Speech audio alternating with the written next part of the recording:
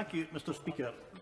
Ron Mackenzie, the Road Haulage Association's Policy Director, gave evidence to the Scottish Parliament in which he highlighted a no-deal Brexit scenario where lorry drivers would be forced to rely on ECMT permits, of which the UK has been allocated around 4,000, when, despite more than 40,000 being required and effectively stopping the best part of 90% of companies trading with Europe. So what assurances can the Minister give us here today for traders and haulagers that they will experience minimal disruption?